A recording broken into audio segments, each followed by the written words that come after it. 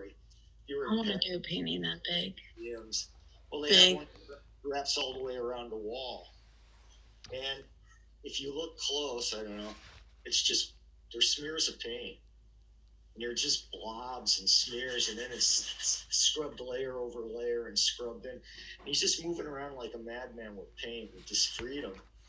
And basically, he predates painting in New York, this kind of abstract painting, by 40 years. But nobody paid attention. But if you look at it now and reassess it, it's like, man, this guy was still going strong, but the world was looking somewhere else. And that's what happens with art. So the next step we go to is post-impressionism. And the leader of that, I'd say, is Cezanne, the guy we're looking at. He was the most important one. And I believe there were 7 or 8 painters. They're all lumped together, but they were all very different kinds of painters, but they were working with new phenomena. And that was like every other person was writing a book on color theory at the time. And there was all kinds of new sort of ways of doing things they were talking about in art. And I think Cezanne basically was somebody that was classically trained, and everybody thought he was totally talentless. But he didn't have to, he inherited some money from his father and some land, so he didn't really have to worry about money that much. And he lived like a broken down bum in an old farmhouse, and he just painted. And he painted so much that, you know, working with these loose ideas, but everybody looked at him because his work was loaded with the most ideas. And he didn't want to have much to do with anybody. And the word came down. He was in Paris for a while, couldn't stand it. I went through this. Went back to the south of France and painted the rest of his life. Didn't talk to many people but his gardener, I think his mailman. And he sat out on a landscaper in his studio and worked feverishly on his paintings over and over. He kept changing them. As he changed them, they just got a little more awkward and weird, but solid and beautiful. And what it says here is that, and I know it's fun for people to read to you, especially in the morning, but Cezanne felt that Impressionism lacked form and structure. That's true because he said it was just basically about light and atmosphere. He brought intellectual order to his work by carefully exploring the properties of line, plane, and color forms of perspective. So that's basically what he's keying on, are those formal areas of line, plane, color, and how they all fit together. He discarded traditional forms of perspective. So he's going back to the way they painted before they found perspective, often emphasizing all objects with equal intensity. Instead of the ones in the back get softer and lighter, you know, and get more foggy. They're all sort of in the same focus. That's how painting was before the High Renaissance. It was early Renaissance painting. His designs were two-dimensional and emphasized volume with the use of vertical planes.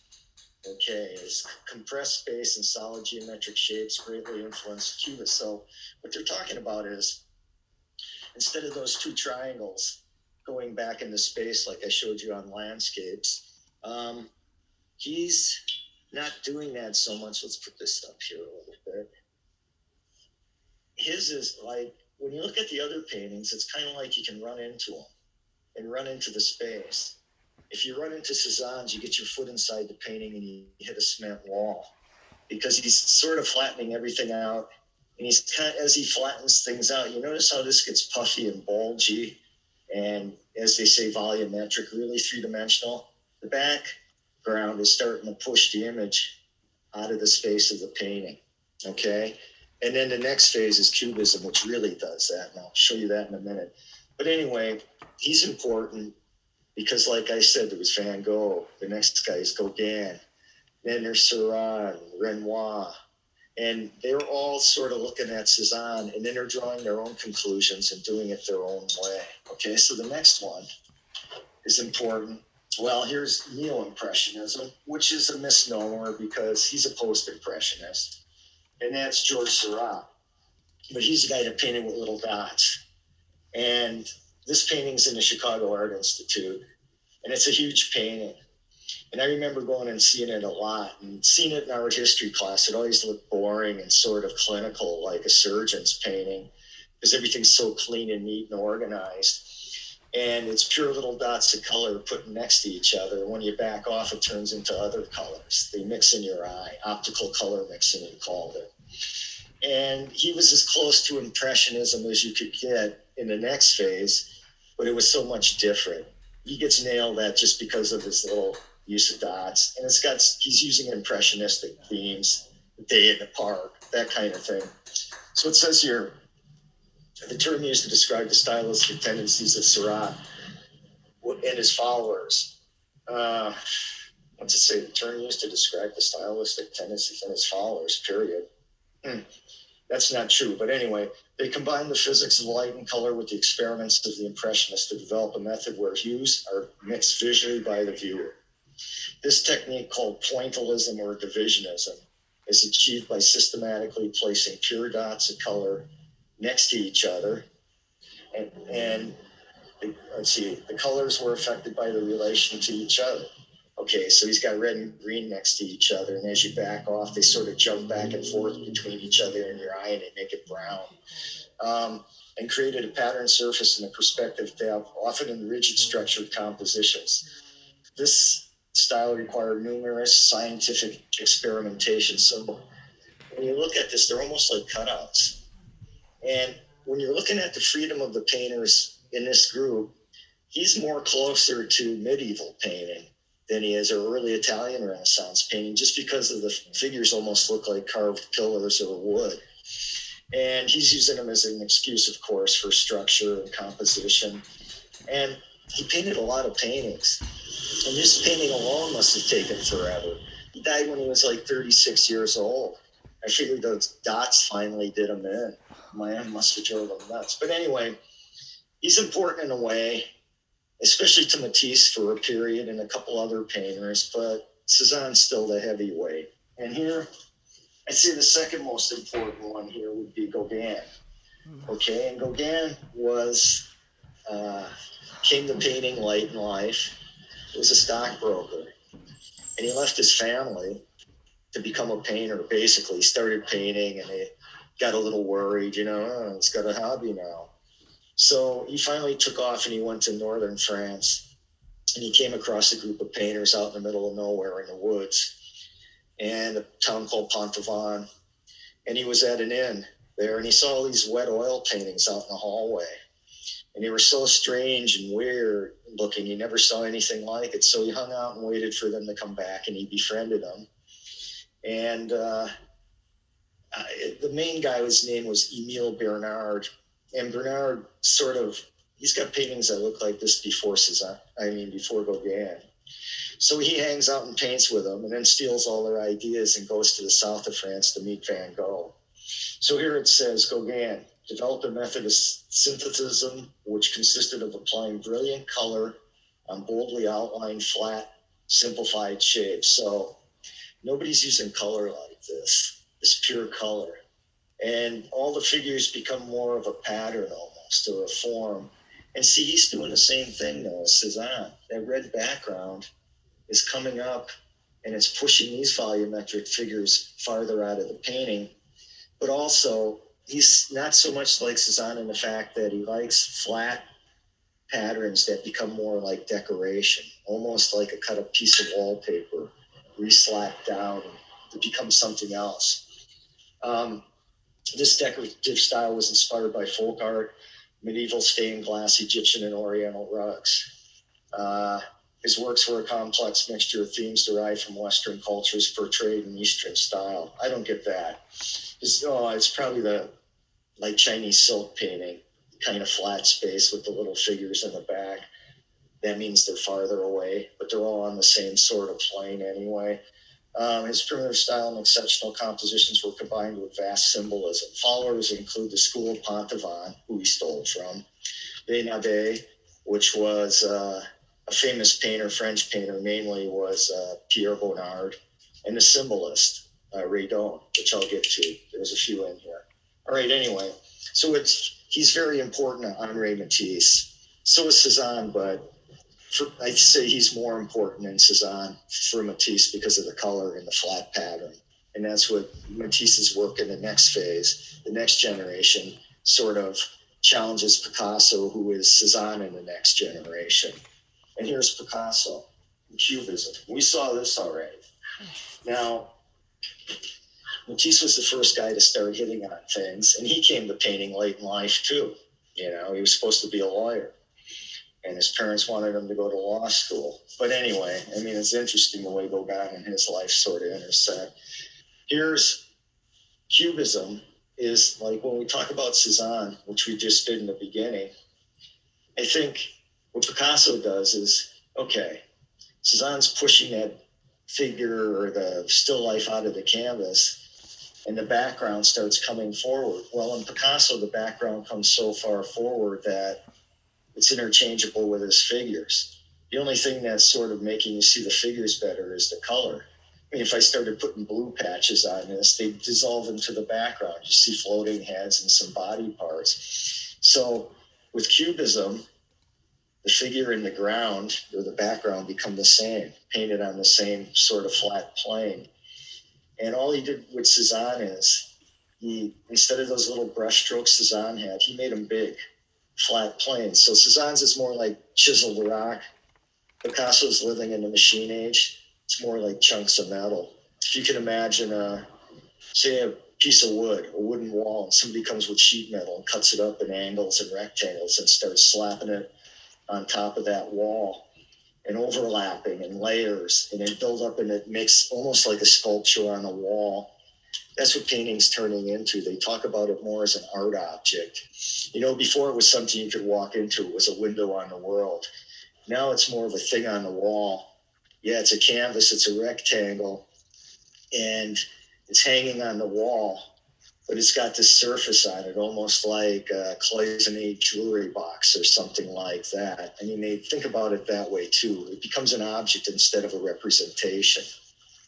All right, so this sets everything off for the 20th century.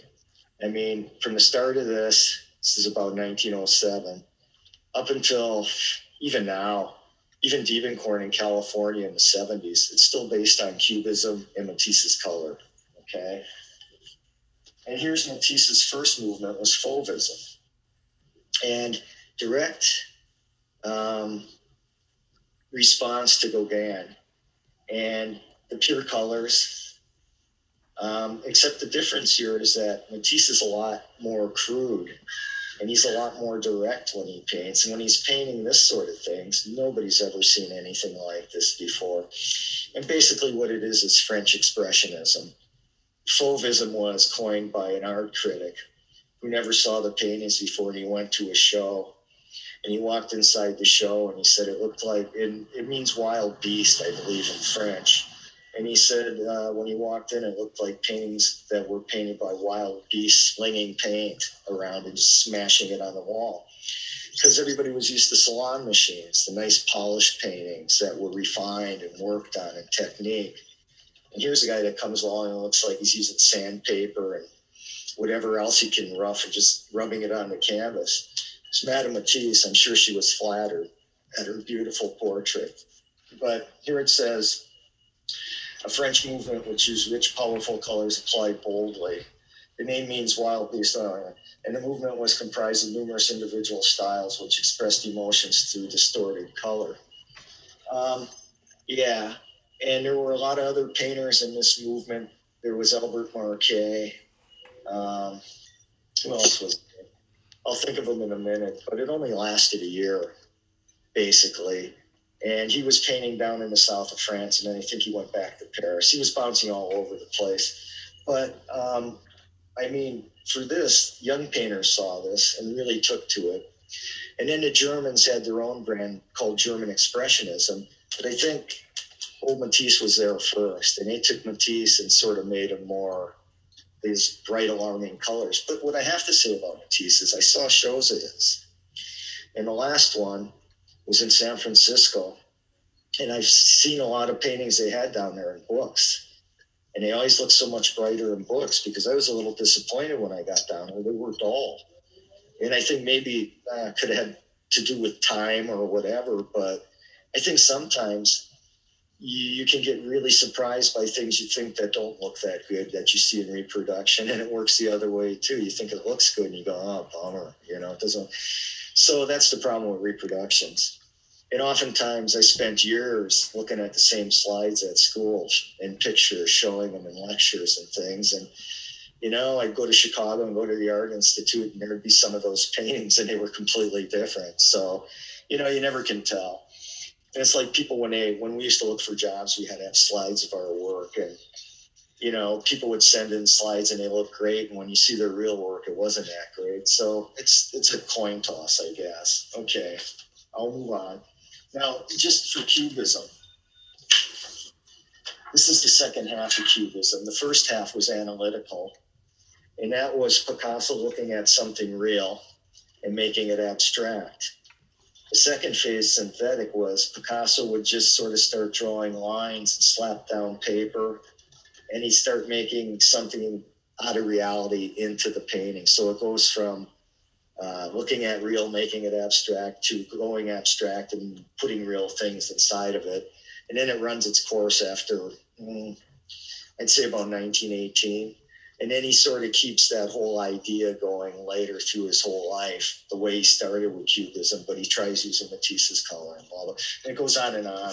He actually invented with Julio Gonzalez metal sculpture, which is what they do now. I mean, that was the ground level right there, is welding. Nobody ever thought of that. So here's your symbolism. Odilon Redon, and he did some beautiful pastels. And this is an oil painting, it looks like. Yeah, oil on canvas. And it says here, a style linking art and literature by using symbols from romantic cultures, often evoking imaginative narrative situations. It was a reaction against the naturalism of Impressionism. So instead of looking at nature, they're working more in a deep dream state. It's not quite surrealism, but it's starting to point towards surrealism. But it's this blurry, amorphous world that you can't really, it's all soft and swirly. There's always flowers floating around. And I remember being in Chicago at the Art Institute again, and I was having somebody look at Picasso drawings, and they were showing me Picasso drawings. And we were going, I thought I had some. They turned out to be prints, but they looked really a lot like drawings. But I got in there, and they bring out the drawings. And somebody was doing a PhD thesis on Redon. And they had some work out there, some paintings on paper that were pretty big. I never saw before, and they knocked me out. It's like, geez. And it brings to mind what you see in books. Sometimes makes your decision like you like it or not, but you don't always see everything. I mean, a lot of things never make it into reproduction from private collections or whatever. And I never saw these. They were really bright blue skies with gold stars, kind of landscapes that were dreamscapes. Absolutely beautiful. So I changed my thought on him. Okay, so, and his pastel drawings are great.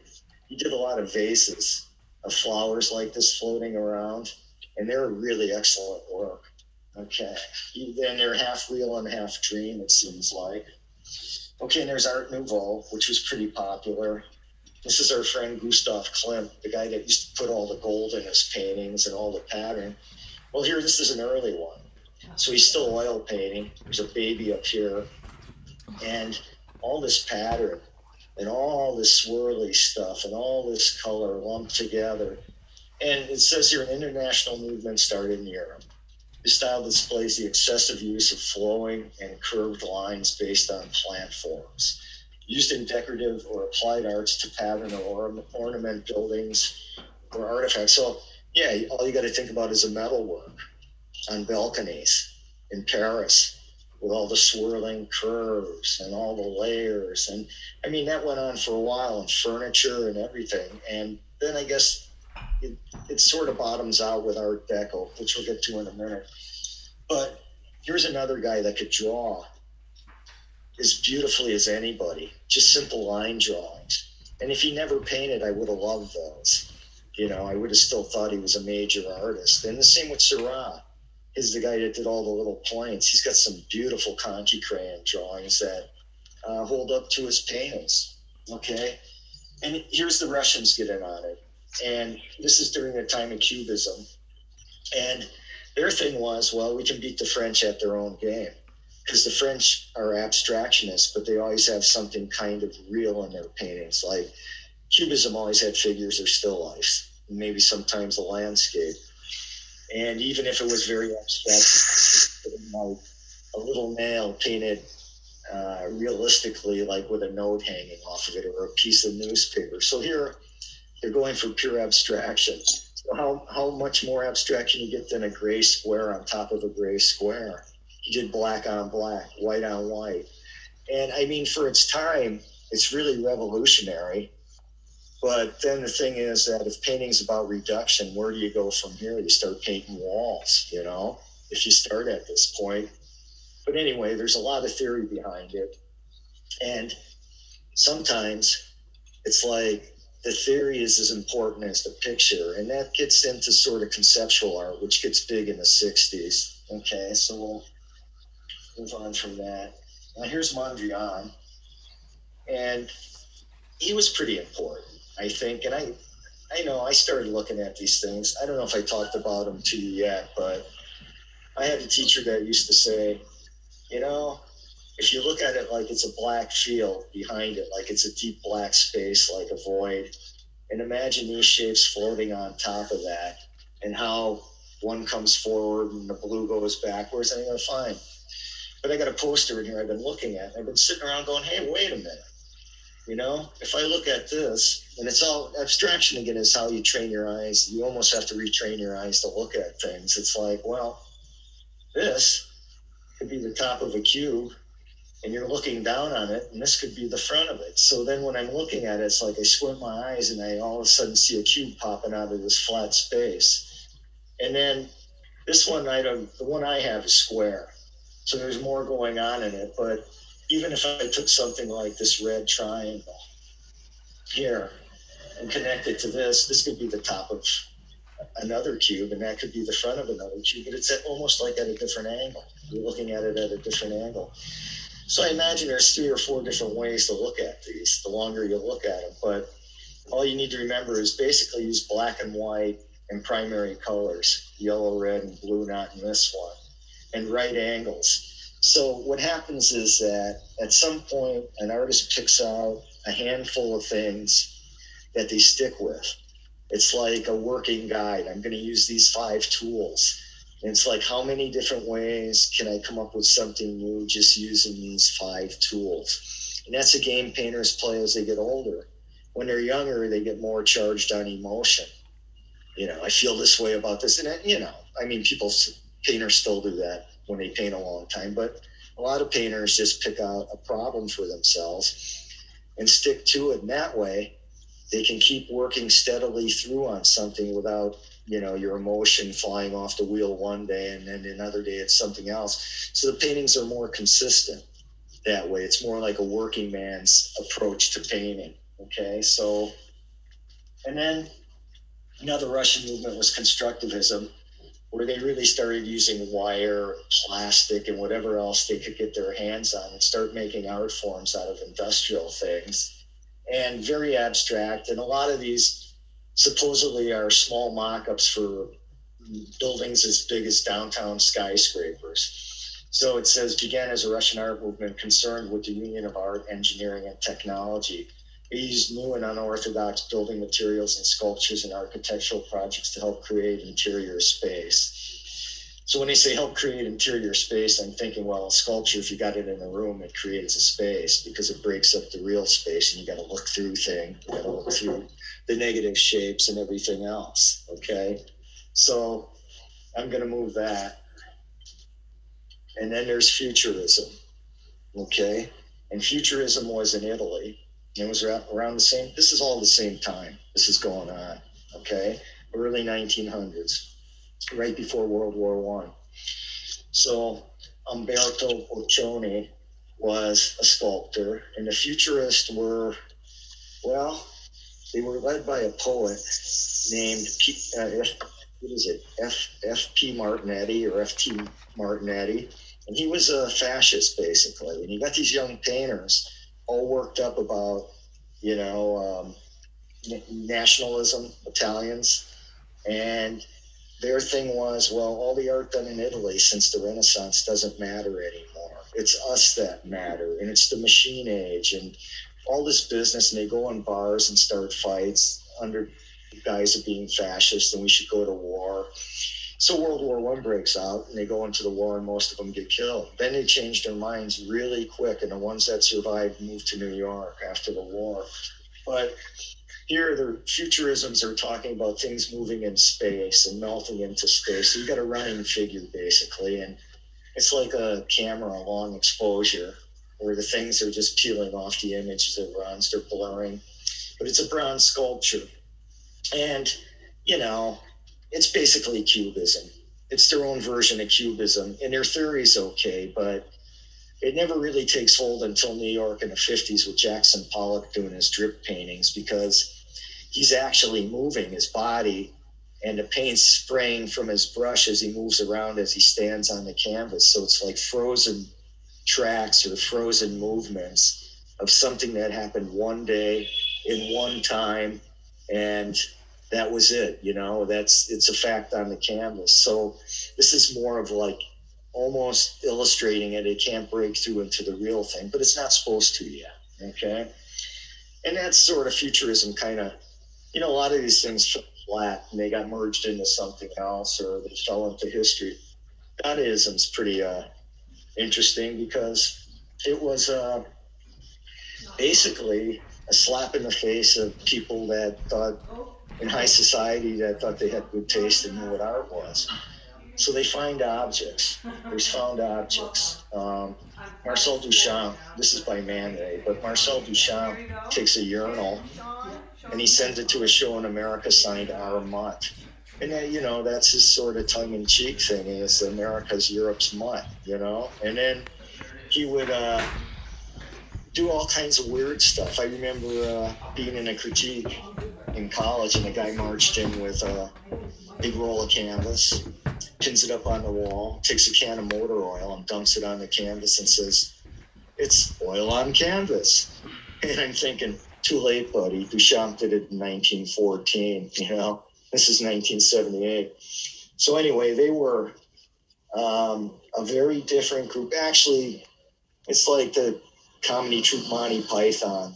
They sort of have that Dada aesthetic and punk rock. It was all that stuff that offended people, and later it became part of culture. But let's just say an iron ready-made, they go find things and put it on a pedestal, and just the way they displayed it, isolated, made it art. And then that's what Andy Warhol's thing was. It's art because I say it is. All right. Here's surrealism, Salvador Dali. And of course, with Dali, he's painting dreams. So he's sort of illustrating dreams. I gotta let somebody in here. Let's see. Okay. So Dali's illustrating dreams, dreamlike states. And there's another part of surrealism. This is called heuristic surrealism. There's one called absolute, where the painters, they say, they disconnect from everything and they go into the subconscious like a trance and paint, like Juan Miró, Spanish painting. But, you know, they're very abstract paintings. And I think that if you got a brush in your hand with paint on it, it's kind of hard not to be connected to what you're doing, no matter what kind of trance you think you're in. But then we don't have, that's a little bit different. Let's see what a movement launched in Paris by the poet Andre Breton. So a poet's calling the shots. He ended up coming to New York, Breton, and then he influenced a lot of painters, mainly a painter named Herschel Gorky. Okay, based on searching beyond the real or the surreality of subconscious mind, artworks often convey a dreamlike quality through bizarre juxtapositions of incongruous elements rendered in realistic detail. Based on Freudian theory and influenced by the effects of World War I, the art produced often provokes ambiguous, disconcerting, and unsettling feelings. Branches diverge from highly abstract to naturalistic renderings, often with personal, unexplainable symbols. Well, they diverge. The highly abstract is the one I just told you in a trance, and the naturalistic renderings are these. So there's painters like this and Rene Magritte and a whole bunch of surrealists that sort of were realist, hyper-realist with weird images. And then the other ones are highly abstract, but it's sort of the same concept, I guess. And the Bauhaus was where all the artists worked. You know, after World War I, it was a highly influential art and design school, which was established in Germany about 1918 and continued until 1933 when it was closed by the Nazis. Nazis couldn't have any of this stuff because, you know, it wasn't nationalistic. It was a threat to them because it was ultimate freedom and individuality. Its initial emphasis was based on the equality of craftsmen and artists, but later stressed technology, industrial design, and architecture. Big on architecture.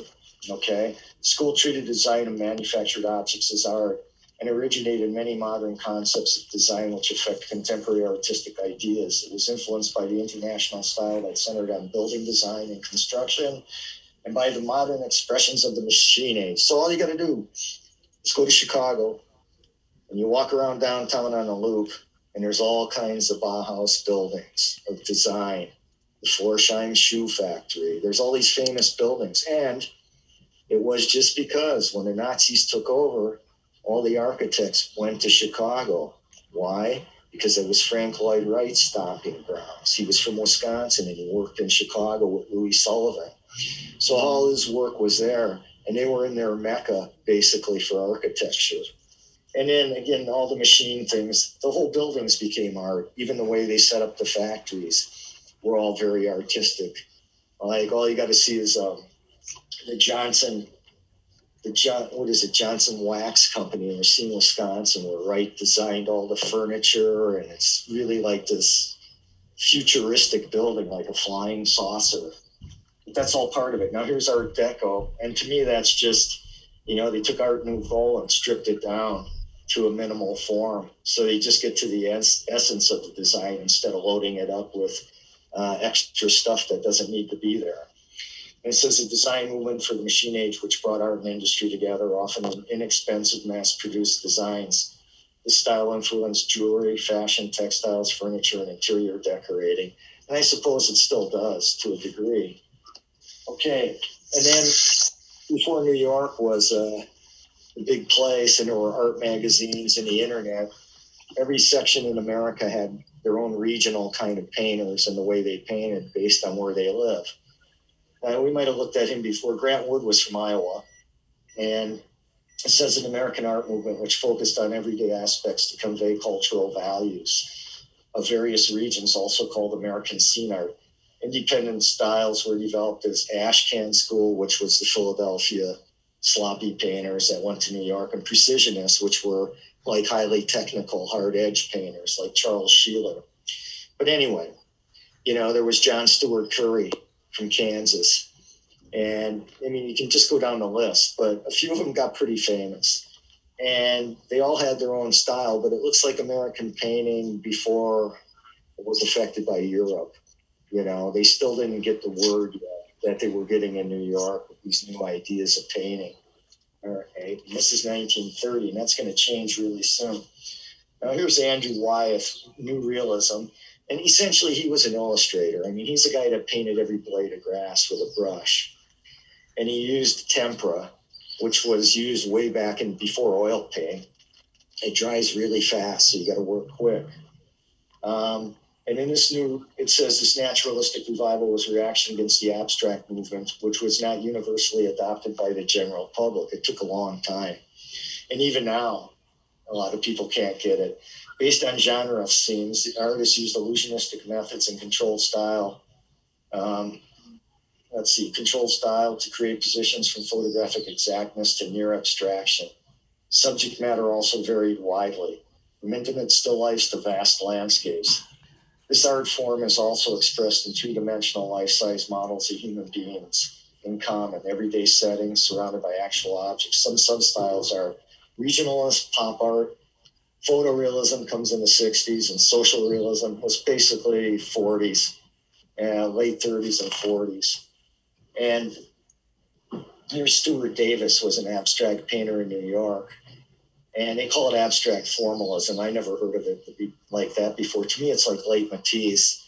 If Matisse lived in New York and he worked for the WPA, for the government during the Depression. But he's using a piece kind of color, but it's all hard edge. He likes to use words and letters, much like Cubism. But there's something nice about it. And he painted a long time. But, you know, I can take a couple. If I see too many of them, Señora, ¿se ya comió? ¿No se ha atrevido? I'll start looking the same. Okay. Social realism. And this is another egg tempera. And Ben Sean was basically was an illustrator. So a lot of these, they're trying to be important artists, even though they're more like graphic artists. But they have some kind of text behind them that says this is important because, well, let's say, an international movement depicting political and social situations, often centered on the struggles of the poor and socially disadvantaged. In totalitarian states, it was used for propaganda ends, often in mural format. So we never got the murals up here. Well, maybe WPA murals, but they didn't look like this. And he was basically a very good drawer. So he's probably one of the best known ones and probably one of the more successful ones doing what he was supposed to be doing, even though he's still kind of stuck in the illustration thing a little bit. Kinetic sculpture or kinetic art means it moves. Okay, so Alexander Calder got famous making his mobiles, and you see him in every art museum you go in hanging from the ceiling when you first walk in. And well, he did a lot of other things, but he was a great inventor. He did huge welded metal sculptures too on college campuses everywhere. Okay, so three-dimensional artworks, usually with movable parts that rely on machinery or natural air currents to achieve motion, thus creating a constantly shifting image and definition of space. Kinetic sculpture was first conceived by the constructivists, the Russians, who united science, technology, and art into non-representational sculptures, abstract. Intermedia style also involved the combinations and orchestration of light, sound, computers, electricity, video media, and cinematography. Okay. And now here's Pollock with his abstract expressionism. What I talked about before is he's just whipping the paint around and building up layers. But it is, you can see kind of, he dances on top of the canvas. These are all the directions he was going with his feet and his arms when he was painting. So, and he's the one that gets the most run, but really the most important one was a Dutch painter named Willem de Kooning, who came to New York in the 20s. A revolutionary movement which centered in New York City about 1950 and became the first international movement developed within the United States. It was influenced by refugee artists from war-torn Europe and was based on freedom of individual expression, which was shut down there because of the war. It was characterized by large, non-objective images. No image, just paint. And expressions of feelings through bold applications and colors, based also on German expressionism. It emphasized violent color and distortion, not all of it. Also called action painting because it stressed the emotion involvement in the process of creating artworks. Well, mainly it was action painting because the word was, hey, you're in New York now. And all these poor artists had big empty warehouse spaces and no heat and cold water. But they could get a big roll of canvas and some car paint or enamel or house paint and do these big works. And they said it's like no longer an artist in a small studio in Paris wearing a beret and an ascot with a little easel painting at an easel. It's more like a physical event. It's more like a basketball game because you got these big arena spaces and the artists come out with buckets of paint and they have at it. So, you know, they called it more of a physical event. So it became action painting because it's more physical. And then there's color field, which came in the 60s as a direct reaction to what we just looked at. So you see when it's sloppy, the next round it gets neat. And Joseph Elbers spent, 40 years painting squares. So it must have been pretty exciting. But I always say that if you want to know color combinations, look up Elbers because he's already figured out the colors that work the best together if you want to use them for a composition. And also, just the amount of colors. There's only 3 colors, but how they work and how they start glowing. And again, it takes a while to look at them, and you have to keep shifting. You know, you have to look at them for a long time, and then you start seeing something in the painting.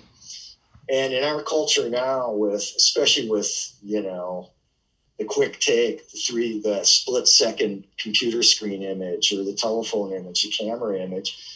It's like everything runs by your eyes so fast. Some of this art you almost have to stand in front of for 10 minutes. It's not like watching TV. You have to live with it a while, and it starts changing as you look at it more and more. And I saw that a lot in museums, especially there was a painter named Dad Reinhardt who painted this way. He was in New York. I don't know if he studied with him or not. He might have. Reinhardt was a younger painter. But he had a black painting in San Francisco, huge painting. I walked by it, and the painter told me, why don't you stand in front of that and look at it for 15 minutes? So I sat, at the bench and looked at it. And as I looked at it, the longer you look at it, all of a sudden you start seeing purple underneath, rectangles coming through. And then you see another color, like a lighter violet coming through, all this black, but you would never. And I mean, it was loaded. The more I looked at it, the more you started seeing everything that was underneath it coming through. But if you would have just walked by it, it would have been nothing, Oh, it's just a black painting. Okay, and this was big in the 70s, 1970 earth art, earthworks, they actually called them. This is Robert Smithson. And Spiral Jetty, he built into the Great Salt Lake. And, I remember flying over it, a couple of years ago. The lake covered it up.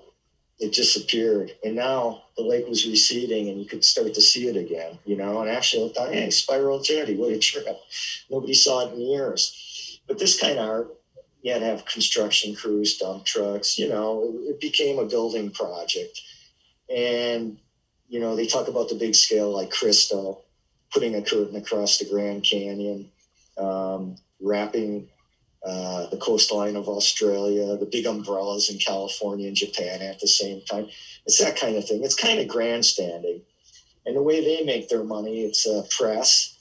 And then they did a lot of little studies and photographs and little measurements and things they sell off. And that's how they would fund a lot of this stuff. But I think people are still doing it. The last guy that did anything like that, it was a smaller scale, was that English guy, Andy Goldsworthy, I think his name was, something like that. He's the one that they did at the Young. He chiseled out the concrete or whatever. So they just leave the Spiral Jetty there forever? Yeah, it's there, but it gets covered up, and then when it gets hot and the water starts retracting, you can see it again. So, and it's broken down a little bit, but it's still there. Okay, and then there is the last one. Well, two more is minimal art, which was another 60s thing. And again, welded metal, started with Picasso, but there's these big stark objects. It could be from a sci-fi movie. It's just a big X inside a gallery, shoved inside a gallery, this big metal thing. And there were a couple of people that made these huge black sculptures. You see a lot of them in New York, public sculpture. But I think this is a lot what you see now when you go out to like civic centers and college campuses, big metal sculptures. Right? And this is sort of the beginning of that. Okay. And the last thing was in the 80s was neo-expressionism that came from mainly Germany and Italy. And this is an Italian named Sandro Chia. And these are huge paintings and they're really thick. And what they're getting back to is almost like German expressionism from World War I, but they're doing it on a major scale. And they're doing it with more paint and more sort of like abstract expressionist ideals of just getting in there and slamming the paint around and making something out of it as you go. So, and Kia's got a lot of symbolism. He writes a lot about things. But, I mean, in the end, you got to look at the painting. You can't worry about the writing so much. And it says a revival of expressionistic tendencies toward intense color, bold distortions, and crudity of rendering. Subject matter often deals with the negative aspects of life, vulgarities, violence, cynicism, and brutality, which was German expressionism. Okay, so there you go on that. So that's your little primer for, isn't that great? All the isms. If you take art history, you have to know all those isms, but it's not hard after a while. But starting in 1900, the late 1800s, isms start, and then it keeps going up until, you don't hear so much about that anymore. It probably peters out about the 70s when art just, there's so much different art. It really, every ism counts, and ones that aren't isms count too. It's like anything goes basically. And when there was an ism, that just sort of pointed to the fact that you have to work in that style for anybody to look at it because it's the happening thing, I mean, that's the downside of it. Okay, so here's I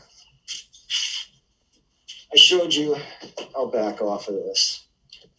This was my painting I showed you last week, and I worked on my building front, and I slapped it around a little bit. And then I put Eugene the Jeep in there because it needed something. And, it's like I painted these in undergraduate school and graduate school, blah. But this one, I didn't change the composition much. I just kept painting on it and painting on it. And then instead of just having an empty building, I had to do something a little bit strange. So that was that. Okay. And then the other day, Tuesday, I made a painting that was based on, like, I'm going to do a real painting of something and then I'm going to add abstraction. So let's put that up and back off here. So I started with a figure and then just simple shapes. Simple. There was nothing on the inside, just a shape here and a shape back here, just those three shapes. And then I took lines and cut through in this sort of checkerboard pattern or diamond pattern, going this way and going this way. And then I started the paint inside, just like any other painting. Well, I'm going to put orange here, then I need it there, I need it there, I need it there, and I kept bouncing around it and filling it in. And then when it came to the end of class, it was at a certain point. I said, okay, I'll end here. And then I looked at it the next day and worked on it more, just put more paint on, developed the figure a little bit more, changed some colors. And it's like, okay, I want to keep it kind of rough because it's more in a modern vein. And if I make it too slick, it's just going to look too designed, just too slick. Sometimes is not good and sometimes it is. Okay, so there's this. And then yesterday, for the same class, I said, okay, let's start one that's just a pure abstract painting without a picture. And that's what I might do today, just to show you something that can be fun, and it doesn't have to be that heady like we talk about it in art history. But this was basically just started with some masked off shapes, masking tape, some clean cut shapes, bright colors. And then I took paint and started messing them up and drawing into it. And pretty soon I had a de Kooning painting. Now I need to work on this more, but I put it aside because all of a sudden I start seeing things in it, like a face, a head. Maybe I can make a hand. So it might go the other way and it might become a little bit more objects instead of a total abstraction. We'll see about that. But today, let's start another one, just so you get a new kind of take on how to put something together. Okay, so Can I ask a quick question? yes. Do you mix all your own colors, or you buy? Like, I'm starting to go, how many colors should I buy? Are you mostly mixing them, or do you buy a lot? I just buy the primary colors. Okay. I buy, yellow, blue, red, orange, green, violet, white, and black. And once in a while, there's some extra colors there. And I never really think about mixing color that much. I think more about the gooey paint, and I slap it on. And if it looks good, I leave it. If not, then I paint over it. And for it to look good, I guess you just paint a little while and you start figuring out what colors you like. Okay. But I would just say, do what makes sense to you. There's no one way of doing it. But you don't want to price yourself, out of painting. If you buy too much paint, it gets expensive. And it's like, how many of those colors you're going to use? So you should make a list of the colors that when you paint, you recognize that you use a lot. And then I would just key on those colors for a while and buy those. And then later on, when you feel like you need a change, add one or two new colors to it and start mixing them in. I think that's how you can learn about it easier, okay? So, what are you using now? Well, I have mostly the primary colors, but then I start going, well, it's hard to sometimes get that same color that I had back there. And so I'm wondering. Well, that's true too, because just because you mix things doesn't mean it's going to turn out like it's supposed to. And that relies a lot on the brand of the color, how much you paid for it. If it mixes good, if it's cheaper color, it always tends to look a little more dull and brown.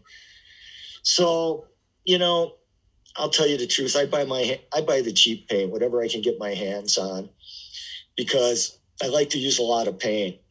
And I like to keep it simple colors, because once I get fancy with the colors, there's just too much junk around, you know? And I mean, I bought some colors the other day, and there was a light violet and a purple, a dark purple. And I went, well, why should I buy the light violet? I can just mix I can mix that same color with white.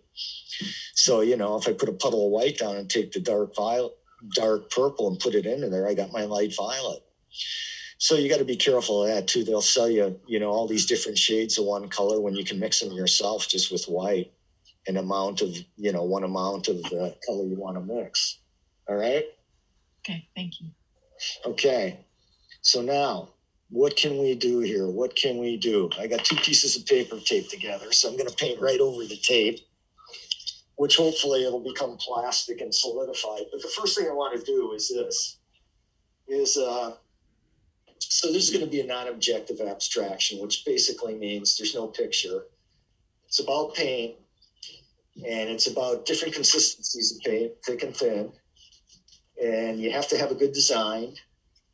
And it can't be too planned. It has to happen sort of out of some sort of struggle instead of having a preconceived notion of what it's going to look like. And I had a professor in grad school. I used to use stencils and things, which I'm going to use too, a few of others and stuff. But and then you set up a structure underneath, like a really neat thing, really precise, and then you start messing it up. And sometimes the neat stuff can show through the hard edge stuff, but sometimes it all gets covered. But if you need it, you can go back on top of it. But let me do with this. So first thing, I'm going to start with a shape here. Let's do that. Whoops. This is a bad roll of tape here. What happens is you get turpentine or something on the end of it and starts melting the glue, and it's a mess. It doesn't come off right. Okay, there we go. Got that. Michael, how big is that whole design? What's the size? What is the size of your painting there? I gotta get closer to this. Say it again. What is the size of the 2 pages taped together? Those, I don't know. 18 by 14. Let's see. That's about. Wait a minute. The whole thing is. That's like 18 by. It's like 18 by 25. Okay. All right. It's not really big, right. But it's big enough. Yeah. If I got it too big, you just got to use too much paint, especially this kind of painting. Right. Okay. So, I got one here. So now what I need to do is go to the other side over here and put another shape. But I don't want it straight across. I'm going to put it higher up here. So there's an imbalance. Okay. We're trying not to make things symmetrical. And I'm starting on the edges because I'll show you in a minute. Make that one a little bit narrower there. All right. Because usually the human eye wants to start right in the middle. And I mean, that's just natural to do that. But if you get used to starting paintings in and in from all 4 sides, you arrive at the center and you got a better chance of it being convoluted instead of symmetrical, which makes it much more dynamic as a painting. So look, 2 sides I got down. If I do this, I got to make sure I rub that really tight on the inside edge because you don't want the paint to leak underneath. Not that it's going to matter after a while. Okay, now I need something on the other 2 sides, the top and bottom. So I'm gonna put something here, right there. And how can I do that? Okay. I'll do this, a triangle. And then up here, I'll do another triangle this way,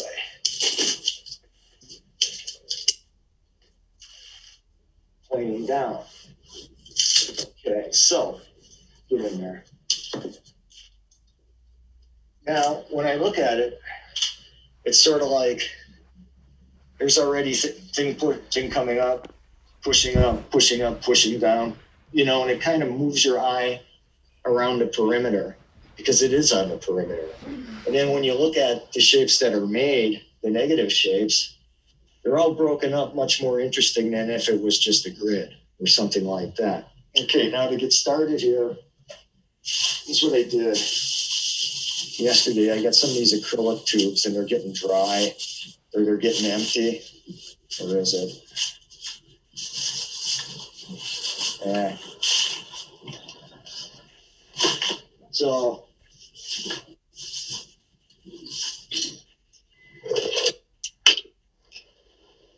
I do cut them in half. There's a lot of paint in there when you think it's empty. So the top half and the bottom half still have paint in.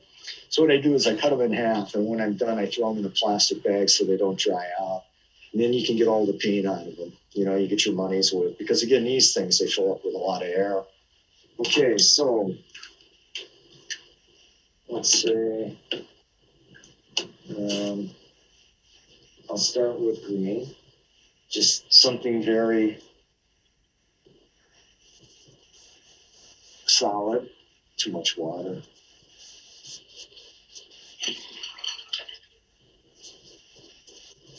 Okay, so if I go slower with this, it covers better. Paper's kind of slick compared to canvas. So for me, it takes some getting used to because I'm used to rough canvas. Okay, just make sure it's got a good edge. And leave it sit a while before you take the tape off, just so it doesn't leak underneath. Sometimes you can take it off too fast and it just doesn't do what you want it to do. Oops.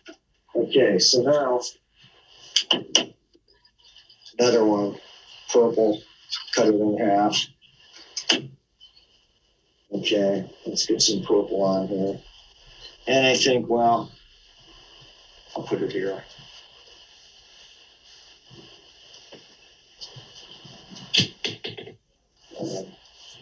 And again, maybe I want to get that a little smooth so it looks solid. Go this way, mix it up a little bit, and then come back this way again. And it gets a little more solid color. Okay, there's that. Now, what else we got? Right here, let's try this one.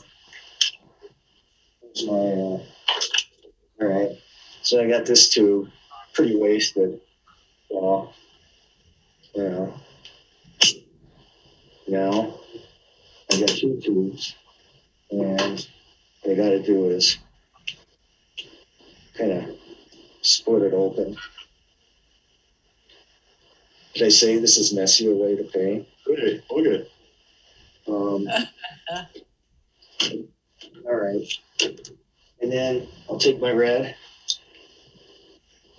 and go up here.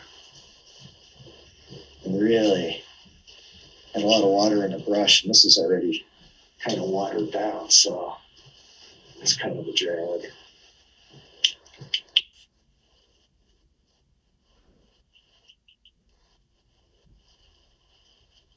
Okay, there we go. There's some thick stuff.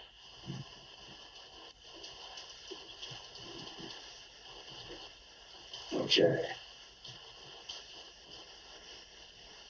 Okay, there. Okay, now you need another color, one more, and we can continue. And let's take all these out of here. Orange, some more blue. What else we got? Oh, that's good. Let's try that. Get this out of here. Gray. Good. Okay. Oh, let me get rid of that. Wipe my hands off. That's another thing is, I got all this junk on my hands now. And pretty soon it's sticky. The brush handles get sticky, and that's when the messes really start. Okay. So let's try. See if I got anything left in here. This weird bright orange. Maybe not. Okay.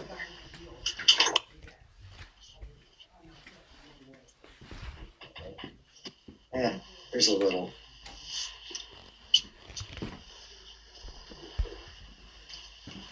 All right. Now, a big part of this is kind of overlapping things, but I think at this stage it's good to let things dry so you can overlap. And then when you get into the sloppier painting, it's better to do it all wet at the same time. Try to finish your painting so everything looks like it's slipping together. Because this way, when it dries and you've got hard edges, you can slap more tape over. But when you start painting loose, and especially with acrylic, if it dries at a certain time and you try to go back into it and it's dry, it never looks like it's together. It looks like another layer on top that's just dumped on top. All right. There's my first shape.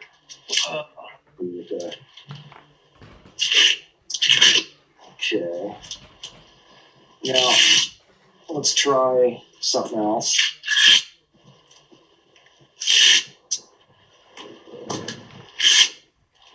All right. Come on. Okay. So, even this, you start looking at it.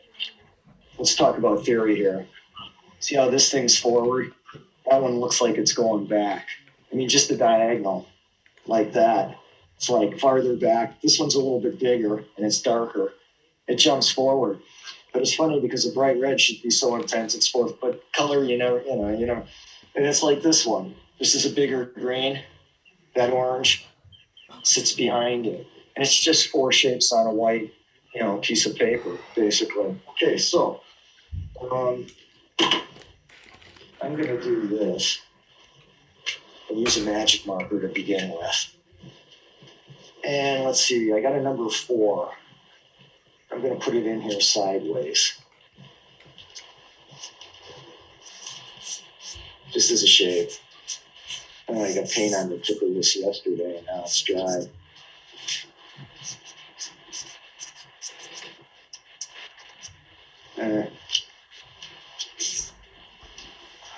I gotta get going like this. Okay. Let's hang on. I want to get a juicier marker here.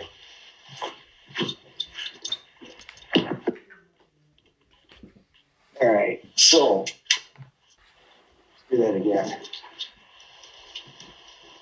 And I paint them. I can do this with paint too, but it's just these things stick. The paint gets underneath them, and you get a mess. Okay, there's that. And then let's see. Let's do okay.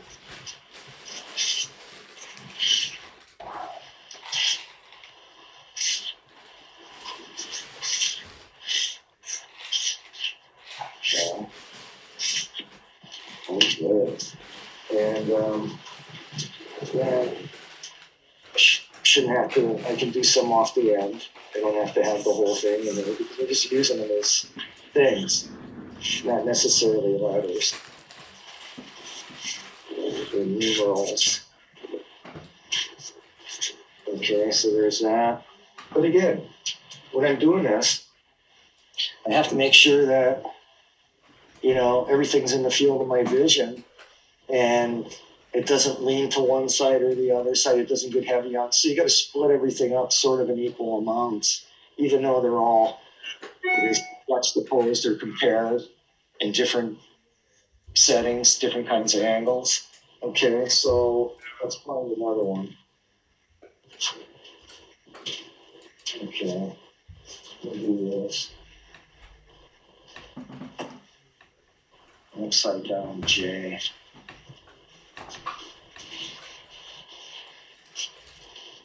Actually. And okay there. And maybe do this.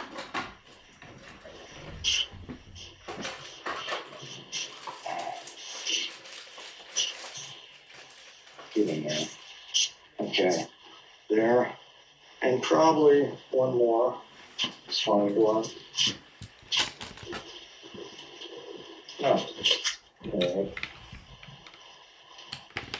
See, ideally this would be dry and I'd go right over it. That green. I'm afraid it's not dry. I'll try it, but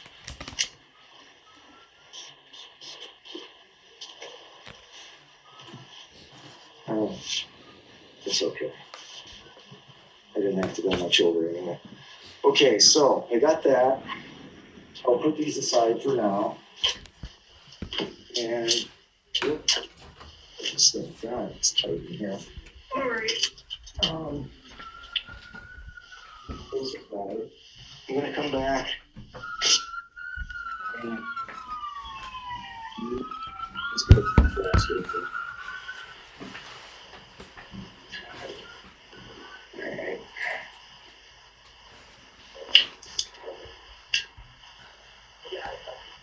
Okay. Whoa. Yeah.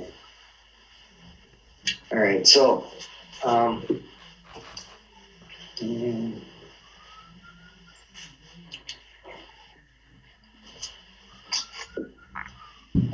try this. Potato pads more than 1 years.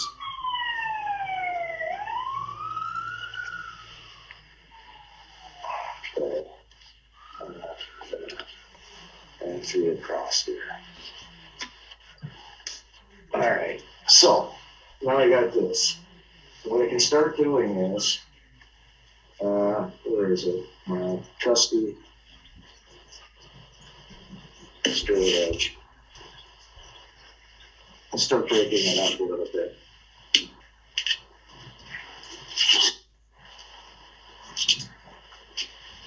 And when you do this, oftentimes you got to think of different size planes or shapes.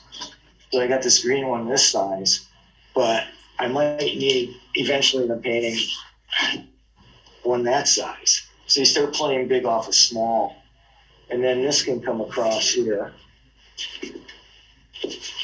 Okay, so this is the mechanical portion. It's very mechanical, straight edges, masking tape. All another shape there. It's still wet, so I'm going to take one down there. And one down here and come across here like that. Okay, that should give me some kind of structure to start painting. Okay, so you can see how it's starting to break up already. Now, put this magic marker away and get this thing.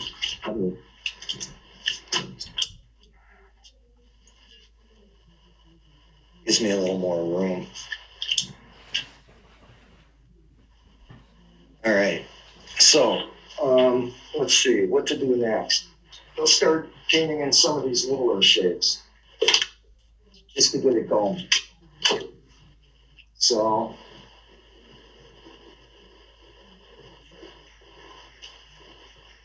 blue here, maybe I need some here, maybe some up here, down here.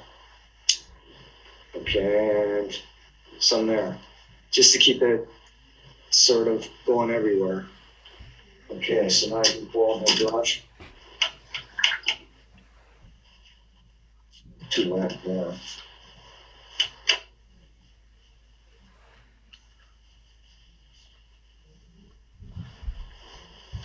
Okay, get that in.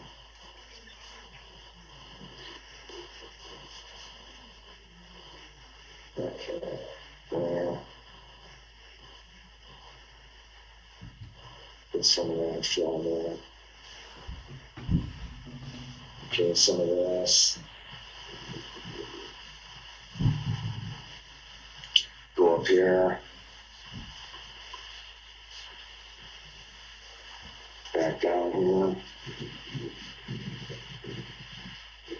Okay, so now I'm starting to break up the precision a little bit more. Getting a little sloppier here. Which, you know, eventually it's going to have to be anyway. Okay. There we go, too. Now, another color. Let's find another one there. Just get some more of this stuff going. Okay, so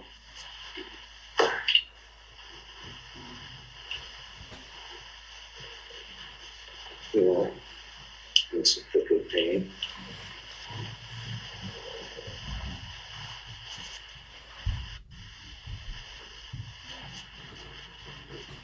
Okay, and then why not?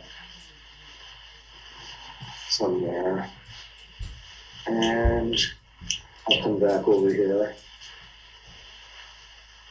Wait a minute. I get this thing out. Okay. And here.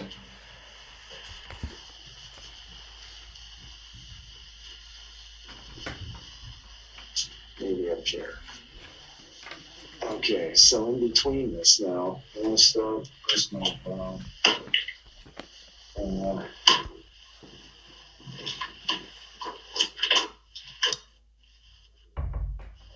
Yeah. Let me try to see if there's some paint here yet. Then go back and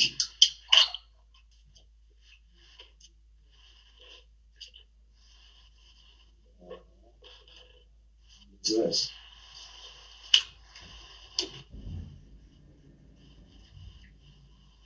That's pretty dry. Let's see. Anyway.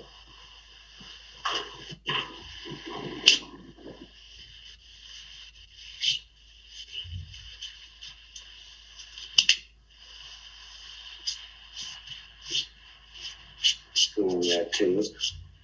Like it's not there. Okay, so now it's no longer two halves. Yeah.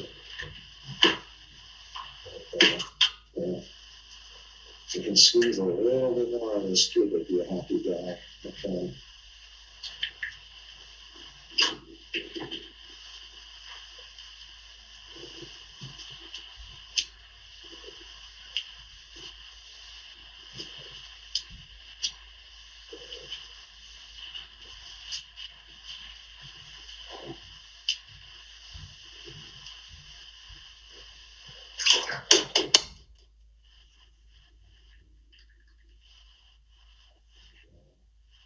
Do this. Do there. On the gray there. So put some back here. Come back over here. For that one.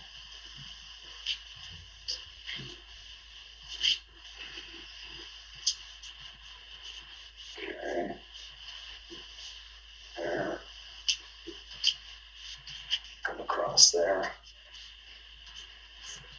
Get that filled in. Scrub it in. Okay. And we'll do that one too. Okay, now, as always, I should stand back and see what the heck I got here. All right, so I got a basic layout. So now what I need to start doing is moving some paint around a little bit. So I'll bring out the heavy duty white and I'm gonna mix it with something here so I can get started on laying down the slabs. All right, yeah. Okay, so let's do it. Let's go and throw a lot of whiteness. So here's what I'm doing. This tube has a little bit of green in it. Just put it right in there and mix it.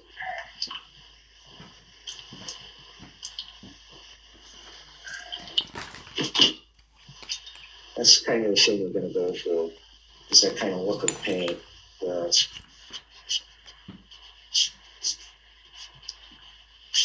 looks painted. And the texture counts, the texture of the paint really counts. So look, got that thing I was talking about, Mondrian, the front of the cube, the top of the cube. You know, if you start looking at it that way, it becomes three-dimensional, or else it can stay flat. But what I want to do here is start laying out some of these sections.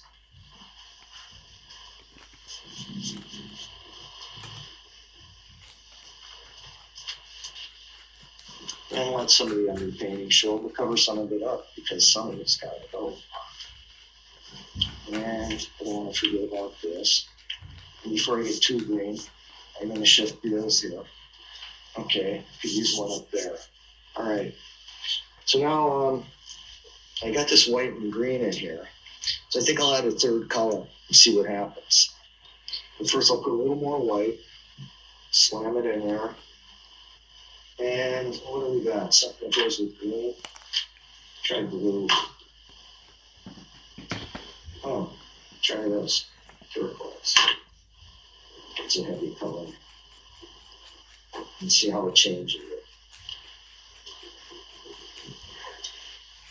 Okay.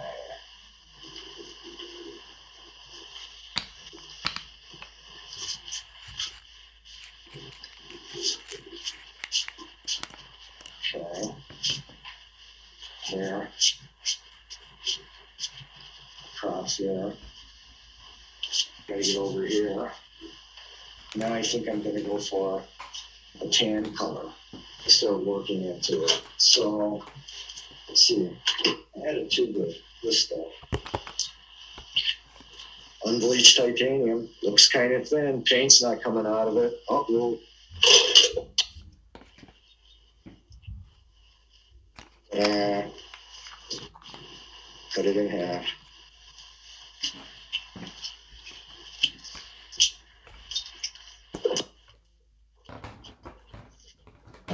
Oh, just pinch myself with the scissors. All right. So now, with a smaller brush, no, try that one. And keep this paper towel out of the jug of water, I'd be happy. Okay, so.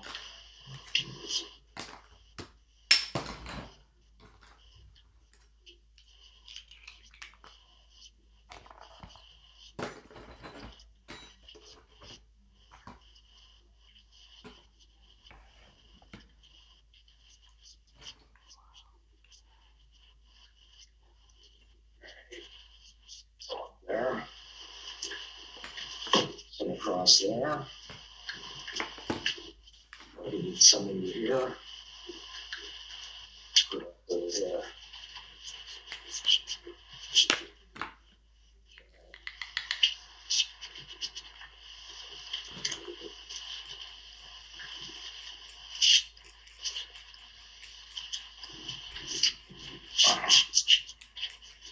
Okay, so now mess that up a little bit there.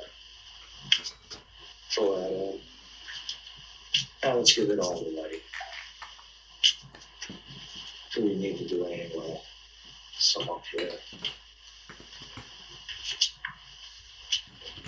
Okay, so now let's settle, stand back and look and see what you got there. And I'm going to come back with a little bit of this now. What I started with. Let's see.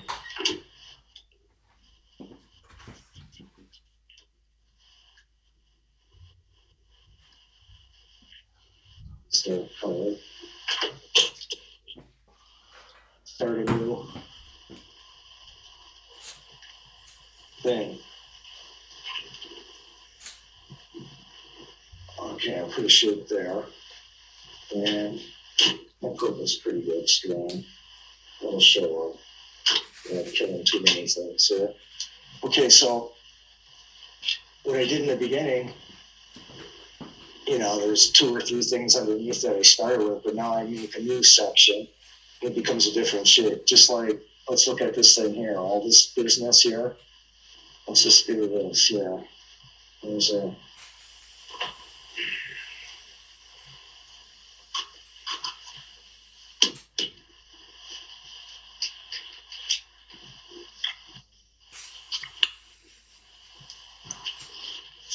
And we're going to shoot through that.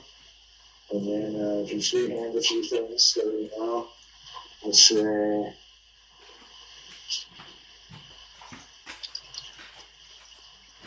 okay, something there. And then, I'll go over here. Come back up and find my travel over that. And then this could use an edge here like that. And let's see, I could use a line down here. I could use another curve strip over there. Go up here and come across here. Come back down. I gotta see what I got. All right. Okay, and then I think what I'm gonna do is come back with, let's see, gotta find it. Let's try this. Let's see if this still can work. I need a different color then, so I'll go back to green or whatever, this turquoise color.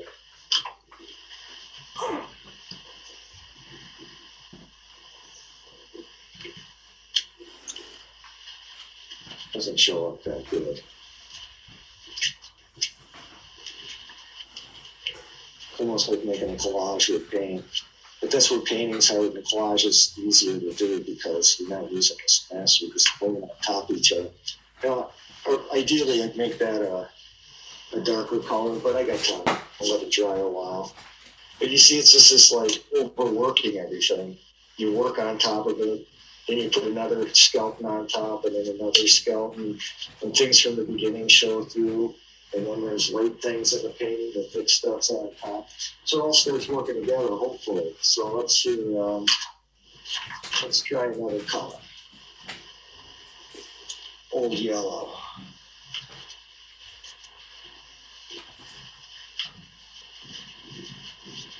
You're going to dress the paint, push it around, just like you do in any other painting. Move it around, move it around. Okay, work it in good. That's how you get the brush strokes, like that kind of thing. Okay. So now, let's see. It'd be nice to see a big dark shape in there somewhere. So, and it's still, I'm still queuing on that tape being in half. So I think, let's see what I can do here.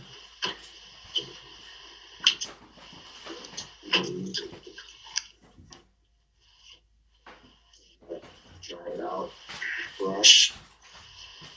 Don't want too much water while.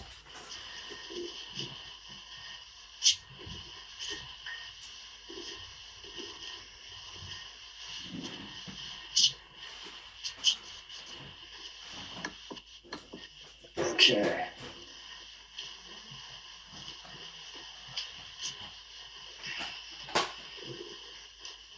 Okay, now it's also sometimes this works good in paintings is letting it drip. You see that in a lot of, paintings, abstract paintings, especially New York paintings. It's just part of the painting process, and sometimes it gets painted over, sometimes it lays on top. But when you try to do the spatter thing, it doesn't work that well here. You got to really have slabs of paint, like wet, drippy paint. Okay, so let's back off and see what I got. All right, so now I see where I have to move. It's like a chess game. There's another one that needs to be cut. Jeez, running out of paint. I don't know what to do. All right. Red oxide. Rust. All right, so I'm going to open that up.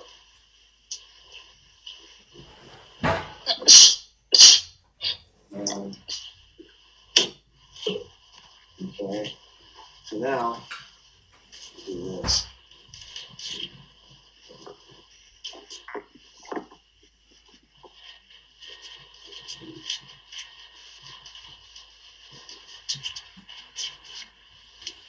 Okay, so then I got to stand back and say, okay, now there needs to be something over on this side because the paint's getting thicker over here, so I'll just come across that.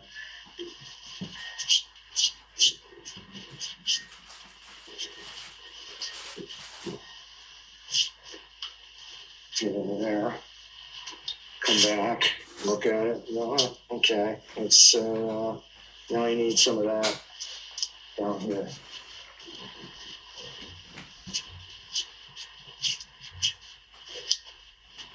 If I got it down there, I probably need a little bit up here. Put that back up like that. Okay, so try something different here. Get some of this red. Cut that corn down. I need a brighter red. Like that. Okay. Okay, so now let's go back and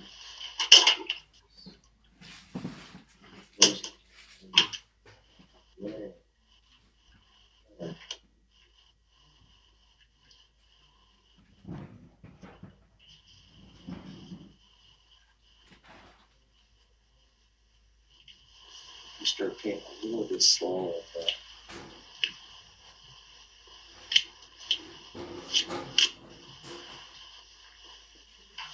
Something like that. Okay, so I got a curve. I need something here.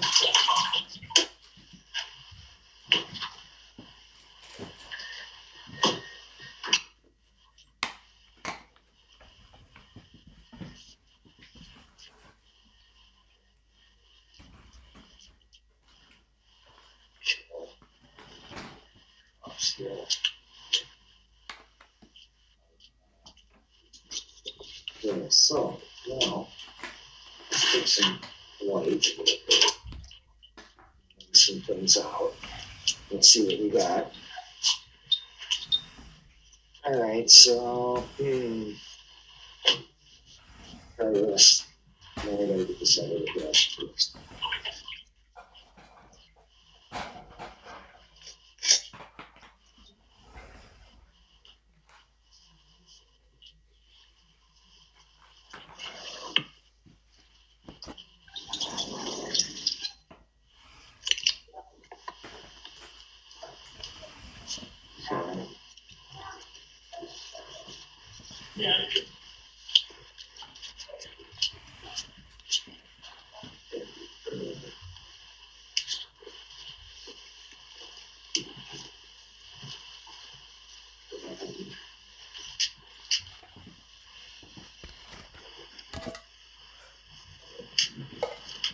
Okay, so I'm just kind of trying to stick to the whole field. At some point, it might have to dry a little bit. Color down, it's kind of acidic. And just go right through that wet piece right there. Okay, the red can come down. You need something going this way. You need something here and something up here. So now that's a big move there. Stand up and see what I got. Okay, so now I'm starting to see something here. Just like, I mean, look, it's conceivable that a landscape or a cityscape painting could be started this way. You know, like when we did the river and that. I mean, it's already there, but it's not trying to be that, but it just ends up that way. And if you paint a lot, you can start looking at it and saying, oh, well, there's a face, there's a building. And that's what painters do, I think. And even the master painters, they'd start their paintings kind of loose, and then they'd find the figures inside of it instead of pre-planning. Okay, so we could use a little more white. Look at that.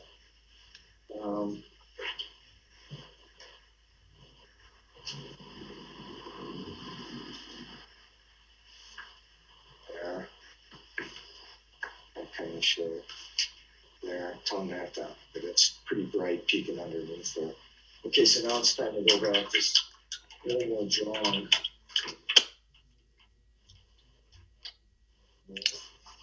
That. Oh, that's getting low. Let's see. Let's try this. Nah. Use this. All right.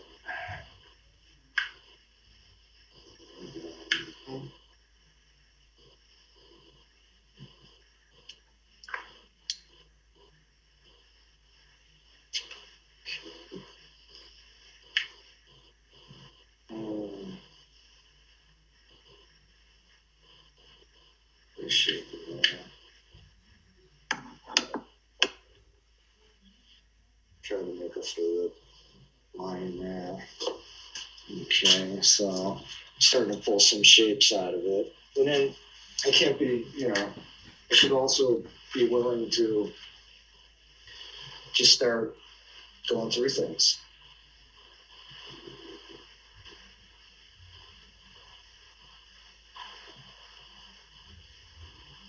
Do something.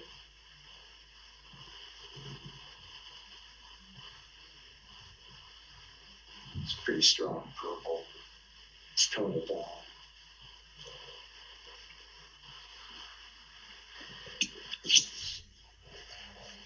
Okay. Yeah.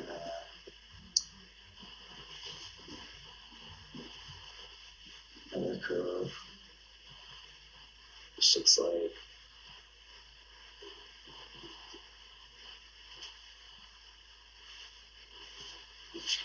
too much purple, but it's the only dark color I got. Kind of dark color I got.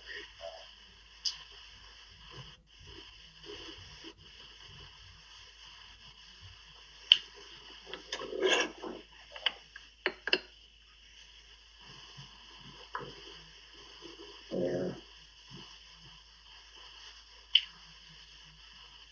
Okay.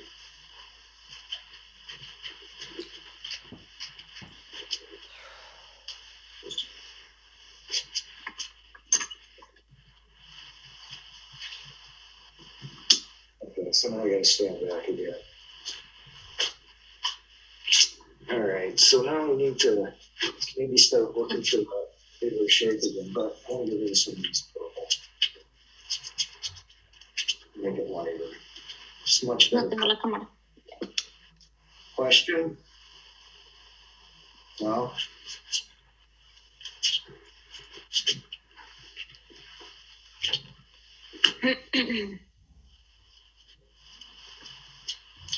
Okay. That's there. All right, now, I need to do this. Yo hice como 1,000,000 de cosas para poner figuras y luego empezó a pintar encima y ya ni siquiera se ven todas las figuras como que. Quiet. All right. So,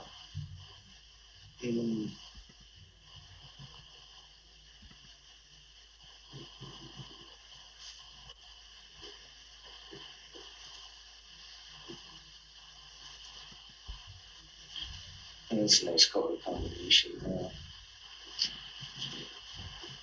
And see, this is where people start getting into the way it's painted, because if you try to do this careful, it looks that way.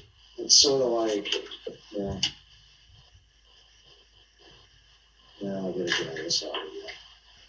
It's hold so much water. All right. So if I try to do this and make it look like an artistic, what you really gotta do is get in there and just slam it. Because that's the way, when abstract painting, you see the paint pool up, you see the speed of the brush stroke, you see the curve of the brush moving through the paint.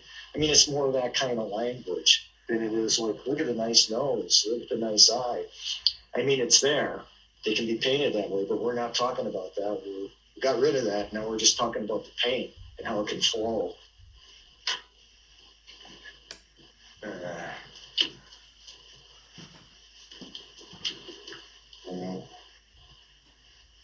And then let's see, put paint down there. Like that. And over here too. Start brightening things up a little bit more. Across there. Down there. Okay, now let's go back and so it's this process of drawing and painting things out abruptly. And you can't really, you can have sort of a plan, but if you got too much of a plan, you may get disappointed because things change really fast when you're doing this. Here, is this a gray? What is this? Oh, here we go. Use this. All right. Okay. And that. Then come over here. Pull that down through there. This is basically what we were learning in graduate school, but 40 years later, it looks a little different. We're doing it big oil paintings. I had a teacher that did this, but that was like the entry level to get out of grad school was paint abstract expressionist. And I don't know what they do now. A lot of it's different, but let's see. I think I could use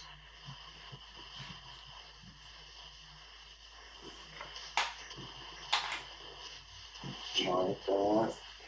And then I need something. Just go right to the wet paint. See, with oil, this gets kind of tricky. And that's what we were doing it in because you really got to be organized. Or else it can turn into a big brown mess really quick. But you can just practice small if you want to try this. It's good to know it. Because it helps you, no matter what you paint, it helps you loosen up and be freer with the paint.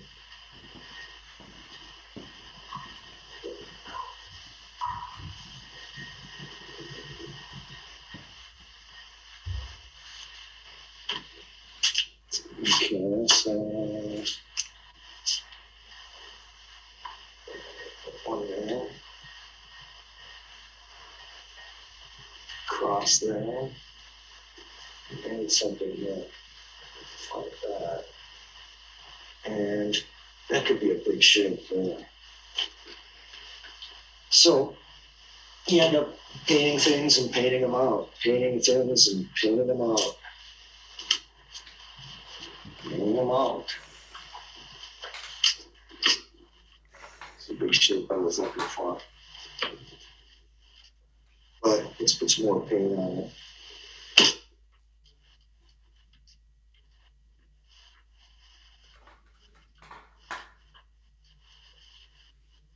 Okay, so let's see what I got.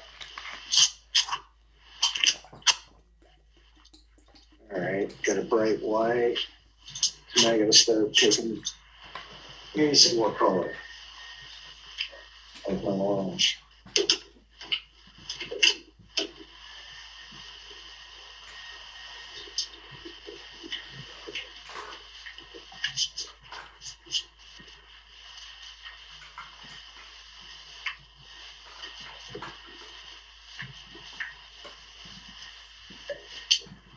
Okay.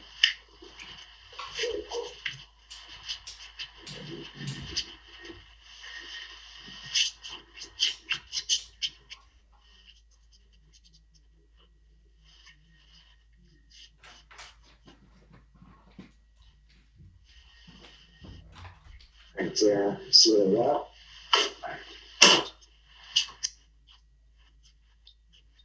Okay, well, I think perhaps that leaves it in a bit of an outline. So let's use, I tried this color in a while. Gotta peel the top off. It doesn't have a lid. And, no. Okay. Not cooperate, but there it is. So, let's put some of that out. And this, add some water.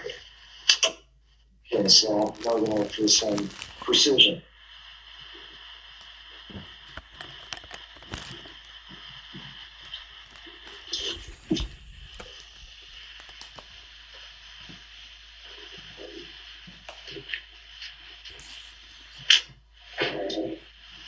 And then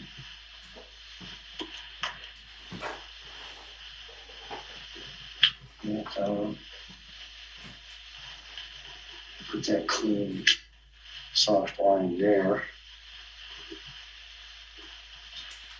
And I think I'll add one to the edge. A little bit off the edge. Okay, like that. Okay, so that's the start of maybe putting some more of that around so I can start seeing more shades. So again, if I did it on this side, well, where do you go next? Well, just bounce across to the other side and find another shape that we can put over a bunch of stuff and make it one.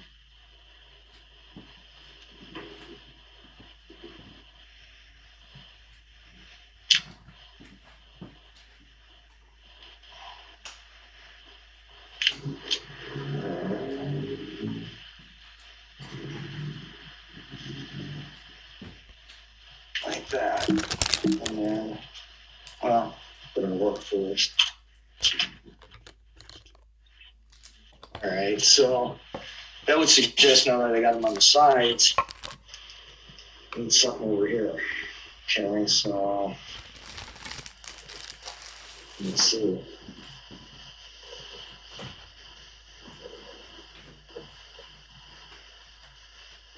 I'm gonna break rank here.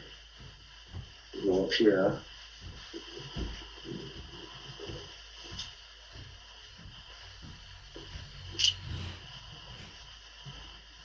There. A little bit more.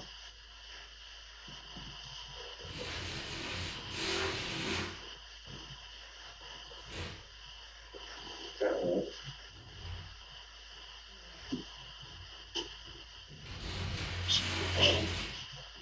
Across there. I'm gonna leave that alone.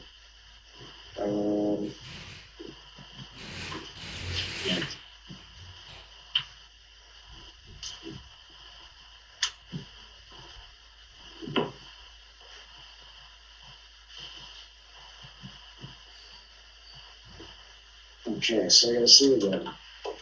Back off. All right, well, it's getting somewhere abstractly. Let's see. I might need a nice new color. Let's see. Let's use this and see if it. Because there's a blue. Yeah.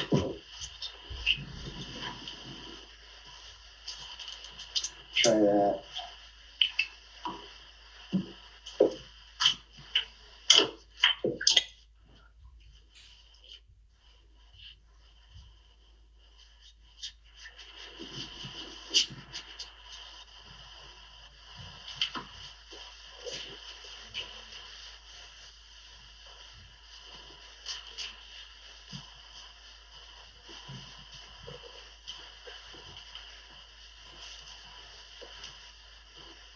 Okay.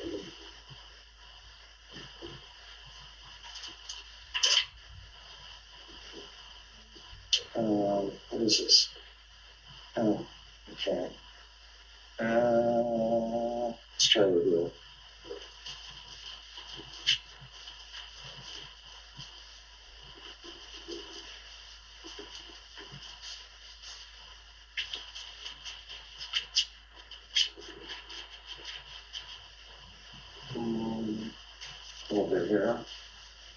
break up that line a little bit. Get that more stable shape. And make it a thicker point there. Let's see what we got. All right. Okay, now this is something that needs to be done. That would be the step with this. That's the problem. Gonna have a lot of messing up space to kind of do this. It also gets away from you pretty quick. Okay, I need, there's no gray. There it is. Okay. And some of this little water.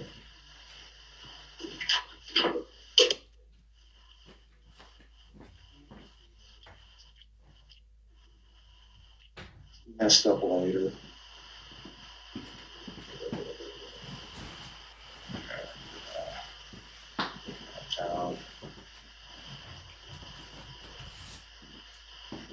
Okay, let's see what we got here. All right. Well, let's see. I won't work on it too much longer. I'll do that later, but this is just setting me up. I don't know what I do with it, but you'll see next time. Let's.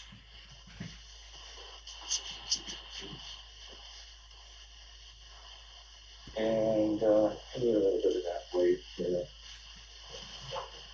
Let's say right here, a little part of that. Okay, go across there. And maybe here. Okay, like that. Moves in a little bit here.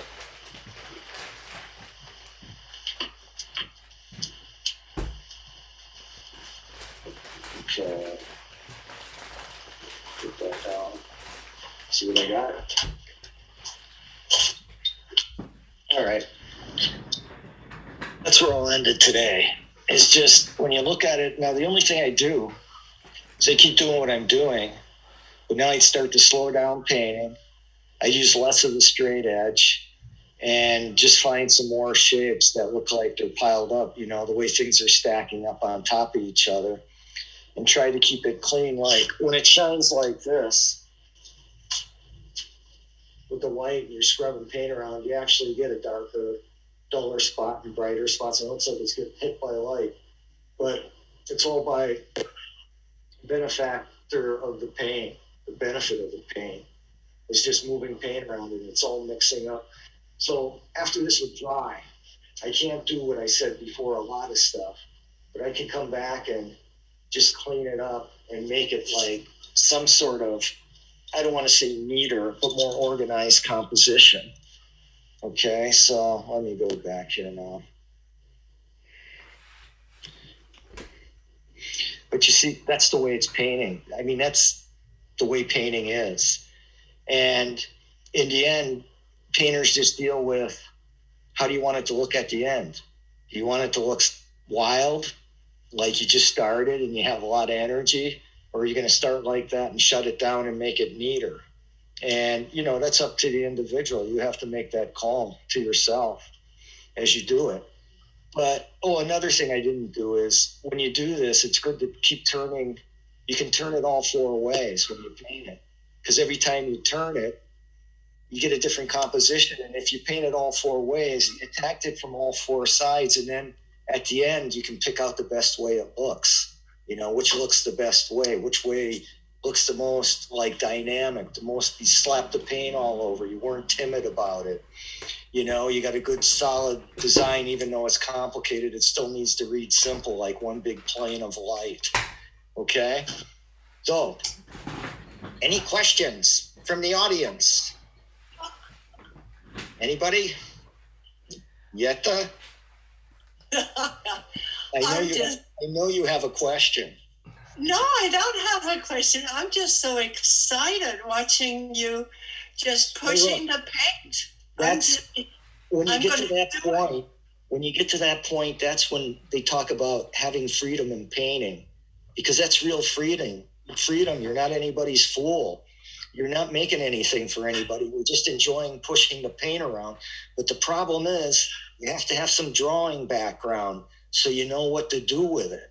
You know, like when I got to go here, I got to go here. No, I got to go over here. I mean, if I didn't know drawing, I'd just be working in the same spot all the time, and then I'd move to the next spot. But you can't know it overnight.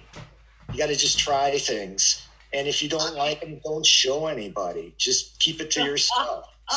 You know, it's your own experiment. I understand that, but it's a little bit also like a dance. You know, it is. You just kind of whoop, whoop, and then you look, and over there, I find it absolutely exciting. I can't wait. It's just a natural rhythm of everybody's body moves a different way. You got to figure that out, and you got to move your way through the canvas, you know, and you do it with your own movement and your own whatever you do. But that's what makes it unique and makes it your own. You know, it's coming from the inside. Right. No matter what you like to paint, it's like when I asked my professor, he painted all the trains when he was a kid, and he got awards for it and that. And then he painted these big abstract paintings, and he said, listen, I don't have to paint trains anymore. It's more like the big door of a boxcar. It's all rough. It comes out anyway. You know, no matter what you think, yourself is coming out, and it's revealing yourself through the paint. Right. But if you think about it too much, you get in the way. I get it. You got to step back and let yourself go. That's all. I would encourage you to just experiment with it. That's all. You know, and don't worry about it. The only problem is that, you know, to do this decent, you have to have a certain amount of paint. You have to use paint. Yeah. So you have to buy cheap paint in the biggest quantities you can, and then use it that way. So if you're a little shy about paint, but that's the only way you're going to learn how to paint anyway. You know, you got to actually spend the money on the paint, as hard as it is. So, all right. Okay. Anything else? I'll just say it seems like you can really see how, like, there are times when you're ending up just kind of accidentally with colors against other colors and going, wow, that looks good together. I mean, that's what I was really seeing. That's what it is. It's a chance. But the thing about it is you have to recognize it, you know? And I mean, when you're young painting, you don't recognize it. It's always got to be something different. But as you do this more, you step back and look at it and go, oh, I couldn't have did that if I tried, you know? It just happens. So, all right. It's great. Anybody else? Yeah. Before you go, I wanted to talk about getting permission from you to record the session, because I'll hit record and it says ask the host to give you permission to record. Oh, how do I do that? I sent you a link. Well, let's talk about it during the week. Okay. Email me, okay? Well, and I'll get it figured out. Okay. All right. Okay. So, is that it? Did everybody have enough? I know I did. Yeah, that was a workout. Oh, well. Hey, somebody's got to do it, man. Michael, are you signing up for next semester? I'm not sure what's going on yet. Yeah, it's going to be online. Yeah, I know. I'm not sure. We'll see. Okay, I got to see how this ends up. All right? Yeah. And I'm going to have to start barking. There's like half of you aren't here, so it's time. I'm going to send out an email to everybody. I'll give you guys kudos, but I'm going to lean on the other people, because if they start getting lazy, that's no good. Good on you guys for being here and being here on time. Well, thank you. All right. So I'll see you next week. Maybe next week we should have a little critique and look at what you're doing. Okay? Okay. It's good to stay on top of that. We're getting near mid-semester, so it's time. All right? Okay. Okay, then. If there's nothing else. Okay. Have a good weekend. Okay, you guys. Have a good weekend, too. See you later. Bye. Bye. Bye. Bye. Bye. Be happy.